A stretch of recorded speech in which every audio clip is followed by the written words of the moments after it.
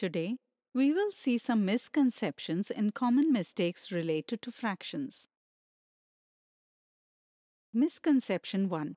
What will be the fraction to represent the shaded part in the given figure? Sometimes, while representing a fraction, it is understood that the numerator corresponds to the number of shaded parts of the figure and the denominator corresponds to the remaining part that is not shaded.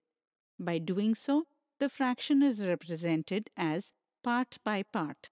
This is a misunderstanding. It leads to the incorrect answer, option 1. It is important to understand that denominator corresponds to the total number of equal parts of a whole.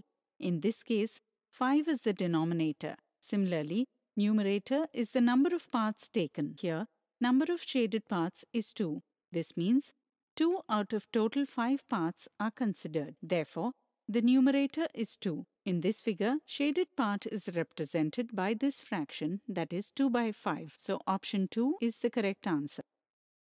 Now let's understand some common mistakes related to fractions. If you're asked to find the fraction representing the shaded part in this figure, the total number of parts is written as the denominator and the number of shaded parts is represented as numerator. Thus, it results in an incorrect answer 1 by 4. To represent in fraction, first of all it is necessary to check whether all the parts are equal or not. Here, parts are not equal.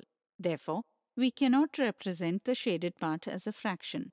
Sometimes, it is not understood correctly that equal parts can be formed in different ways. For example, if you have 4 papers and you divide them into 2 equal parts, then how will you do it? Think for a while.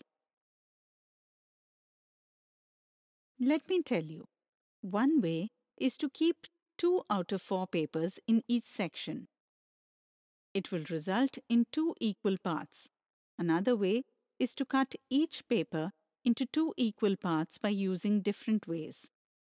When you keep a half in each section, you will still get 2 equal parts of 4 papers. Similarly, there could be many ways to divide the papers, but we get 2 equal parts in all the cases. Today, we have seen some misconceptions and common mistakes related to fractions.